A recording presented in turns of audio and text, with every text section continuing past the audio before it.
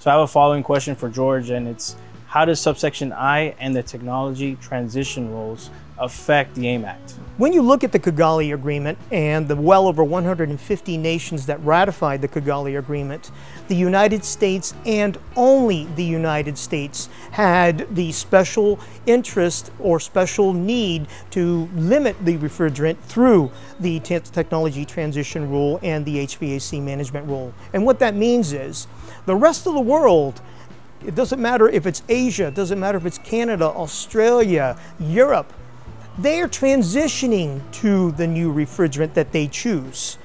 In the US and in only the US, we are forced in 15 months to switch to only one of two refrigerants which are flammable, R454B and R32, when the rest of the world, they didn't have that issue. So that's what we're fighting for. Why is it that only the United States has to, number one, do it in 15 months, number two, only utilize the R454 and R32.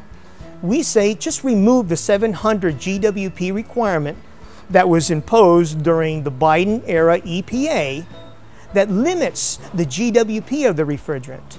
The Kigali phase down alone already brings the phase out of R410A, and it allows the industry to slowly transition to a new refrigerant, which we don't have a new refrigerant. 454 and R32 are not new refrigerants. R454 is a new blend. What we need is the creation of a new refrigerant.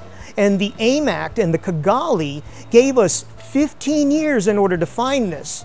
But the way the EPA has written the rules, they've forced us to switch to two flammable refrigerants, do it in 15 months, and then yet again still have to change in 15 years to a new refrigerant that we don't have yet.